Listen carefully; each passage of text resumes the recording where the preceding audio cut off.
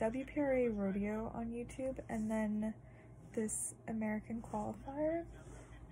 And what is with women using a dressage whip, like hitting the shoulder or just like hitting the horse after they've already knocked the whole way home with a dressage whip, which like you can do like a whip every single stride. So it's like 1,000 whips that you're like smacking your horse, and I'm like, you already knocked. And like the one girl like whipped the horse's shoulder going to third, and then she went like 20 feet by, and it's like, what are you doing?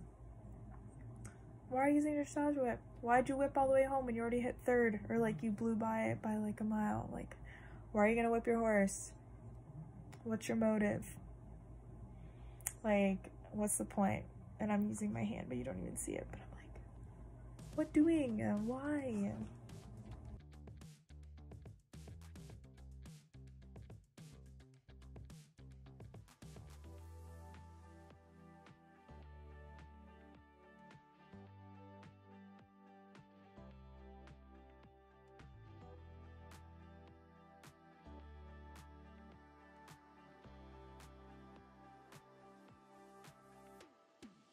This is just a response that I'm thinking about a comment I got, and it's saying about tearing people down and only picking out the negative.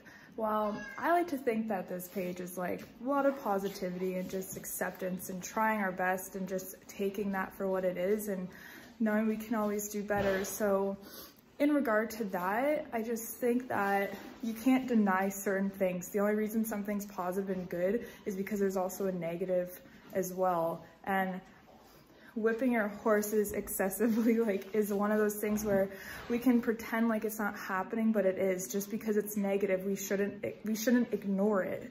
And that's kind of my point, where if something bad is happening, we can't just ignore and be like, oh, think positive, be positive, only bring people up, only lift people up. And yes, of course, but at the same time, we have to acknowledge when things are also going wrong and bring awareness to that. And when I was saying in that little rant, it was genuinely bothering me watching that. And I mean, I'm just an observer. I'm definitely not in the WPRA. I just watch and I observe and I learn from other people, and that's how we can educate ourselves. So by watching and observing, I just noticed that, and I was like, what is happening? Because I thought those people were, you know, like the best of the best. And when I see something that doesn't look right, like it just didn't sit well with me, and that's why I made the video. That's why I wanted to share it, because it's just informing. It's information that I've gathered by watching. I'm not tearing it down. I'm just stating a fact of what I saw as an observer. So let's learn from it. Like, it's not a big deal. We learn from things, good or bad, in our lives. So this was something that wasn't ideal. I'm not tearing anybody down, but I can learn from it. And I hope that you can do the same and notice when things just don't look right, and don't ignore it. Bring attention to it and try and fix it, try and change it, or just make it so it doesn't happen as often. Thanks for coming to my TED Talk.